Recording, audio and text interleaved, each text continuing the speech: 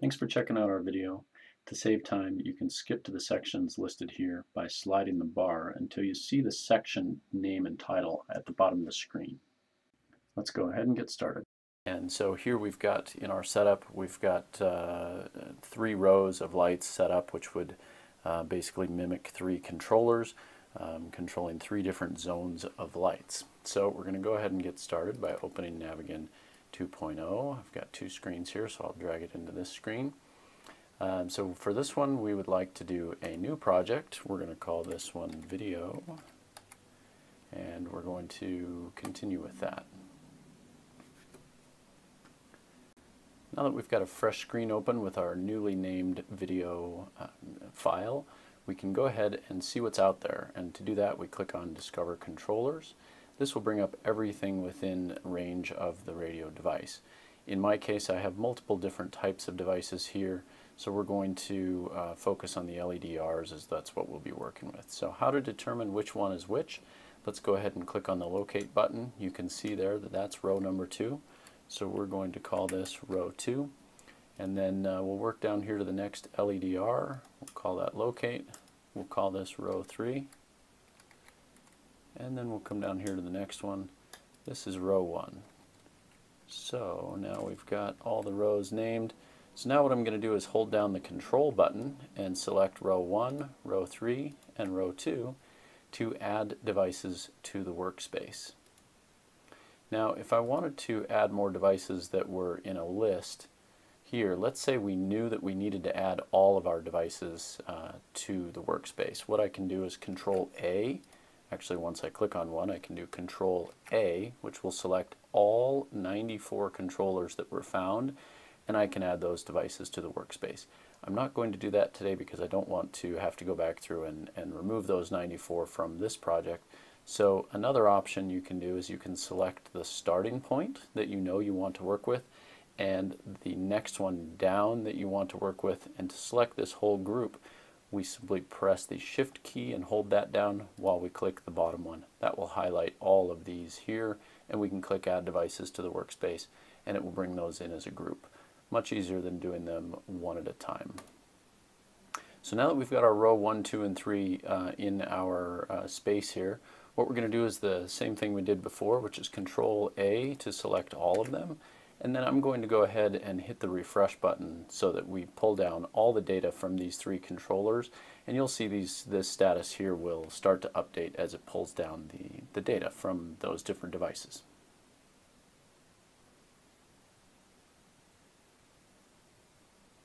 Okay, we got all 3. They do say no links found, which means that these are fresh devices and they don't have anything linked to them yet. One thing that I'd like to do quickly is just run through the new buttons that are in Navigan 2.0 compared to the old version. So if we look, we have the refresh button, which is still basically the same as the function before. This essentially just downloads the data that's in the controller. It downloads that to the software.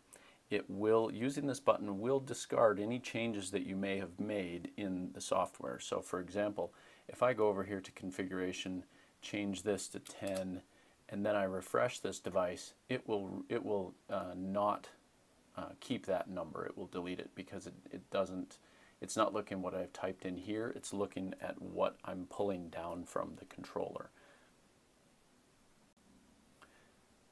So in this case, I'd rather use the Verify button, which will allow me to look and see what we've got going on as far as what's in the controller, and also what are my changed numbers. So if I click the Verify status here, it will look and it will say, it says I need to upload something. Something's not uploaded yet. So where if I click the Refresh button, it will tell me that it's going to throw away that 10 and go back to a green circle. So we're going to say no to proceeding with that.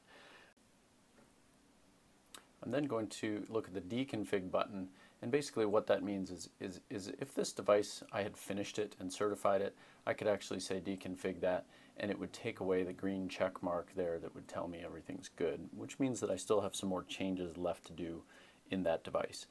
Then we can look at the download feature. This downloads anything out of the controller that needs to work. It's very similar to the verify and the refresh button. However, you may need to use it in a little bit different context. And a lot of times you use that in the brand new status. When you bring in a brand new device, you can use the download or the refresh button. Either way will work. Now we've made a change to one of our numbers here, and it's highlighted in yellow because it has not been uploaded yet. You can see here that that needs to be uploaded to the controller, and this is for row 2. So if we go ahead, and you can use either button, you can use this upload here, or you can use the upload button here if you're doing more than one. Let's say all 3 of these had a yellow arrow. We could do Control A, highlight all of the list, and then click upload, and it would do the entire list. So therefore you don't have to go through them each individually. But in this case, we'll just click upload. It will tell us, give us a green button there, and everything's good. You will get a warning if things did not go well and it did not upload correctly. But in this case, it uploaded correctly, gave us a green circle, so we're all good. If we want to verify that and check that it did go there, and this number actually matches what's in the controller, you can see we got a green circle, so everything's good. So we can call that configured, because let's pretend that I'm finished with that device and I'm completely done now with that one. Now I want to move on to configuring row 2 or row 3. I can do that. And now if we want to go back and make changes to this row 2, to take away that check mark, I simply click deconfig. Okay, so now I'd like to start to get into some of the tips and tricks that we have adapted for this new version of Navigan compared to the old one. We've tried hard to make it significantly easier and faster for you to commission jobs and basically get in and out of the space as fast as possible. So for example, I'm going to rename these all as just name, and so that we've got all of them basically back to default. Kind of trick it into being back to default here. So we don't necessarily know which one's which without clicking the locate button to figure that out. But I want to show you how to rename quite a few things all at once. So if we do Control A again, we will highlight the entire list. We can right click on that and it brings up a list. So we can call this rename, and we could call this row dash, and then we'll click OK. And so now this came up with row 120.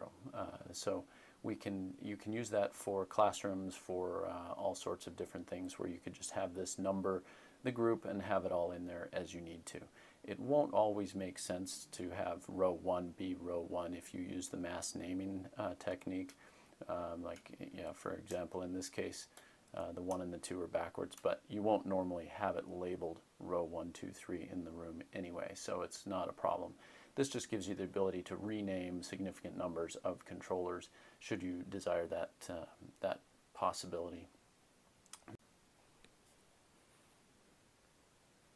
One of the features that we were asked about early on was if we could mass configure or group configure different things. We were not able to do that in the previous versions. In this one, you can simply right-click, copy. The orange box tells you which relay you're copying from, or which controller you're copying from, and then you can go down to row 2 and row 0. We can shift-click that, or we can control-click. And then we simply right-click and we say, what would you like to paste? Would you like to paste the links, paste the configuration, or paste both? In this case, we don't have any links, so I'm just going to say paste configuration. It will now show that both of those have been done, and you'll only see a click box or an OK or some sort of warning if it didn't go well. And so in this case, both of them were uploaded. Everything went fine, no problem. So if you had 20 of these down in a row, you could easily copy one and paste, paste, paste, paste, paste all the way down. It works out really well for speeding up significantly the ability to do that. This next feature is one that will get a video all on its own, but I'll put it here in the tips and tricks video as well, so that we can show how this works. But first I need to add a dual rocker switch.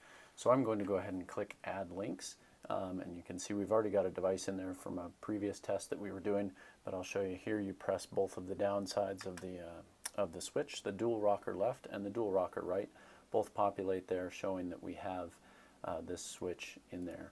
And so we'll call this one video switch, and then we will, because it's highlighted in blue, we can link selected. Now we've got the dual rocker left will control, oh, we have to click done first. Now we've got the switch will control driver number 2 or row number 2 in our devices, but you can see that it's only controlling row number 2. There we've got it going on and off. We have a dim rate set, so we'll turn that down. So now what I want to do is, because we're controlling this one here, okay, so now we can copy this and we can paste the links into both of these as well. Again, it's a shift click or a control A, and we'll paste those links there. And now, as you can see, it takes just a second for that information to get in there, and now we've got everything linked to the same switch. So now this whole room is on one switch. So we've got all that done. So now what I want to do is look at setting a new maximum light level. So for this is called top trim, maximum light level, meeting the specification of the facility, the school, the place of business, whatever it is. So what I'm going to do is hold the on button for 5 seconds, and that raises the light level for all 3 of these controllers to 100%. Now I'm going to use the bottom button to bring that light level down. I'll try and do it here in the video so you can see. There we go. So now we've got a dim level. Those would all 3 be the same. So we'll come back over here and we'll do Control A to select everything. Now we're going to right click on that and say set max light level to the current value or average. So looking at that, if that meets my light needs for a maximum value, I'll go ahead and set that current value for all 3 of these relays, and you'll see it'll go boom, boom, boom, and it uploaded there. So now let's look at one of these and see what it set it to. So the maximum output voltage is 3.6, and you'll be able to see that that is 3.6 on all 3 of these devices. If that light level seems too low and you need to raise that light level, then what you want to do is you again do Control A to select all 3 rows, right click, set max light level to 100%, and that will upload all 3 of those. Then we're going to want to hold this again for 5 seconds, and it will bring it up to whatever light level you need. Well, that'll bring it up to the max light level of 100%. Then we bring it down again until your light meter reads what you need it to read, and we'll go ahead and right click, set max light level to the current value, and it will average all 3 of those controllers, and boom, boom, boom, and now they're 4.2 voltage there as well. So it's a little bit brighter than it was before. Again, so if you need to turn those back to 100%, 10 volts, you just simply go to set max light level to 100%, 10 volts. It'll upload all of that, and now it reads 10 volts. You can see right here. Thanks for joining us today. For support, please reach out to your EnOcean supplier or contact us directly at navigan@enocean.com.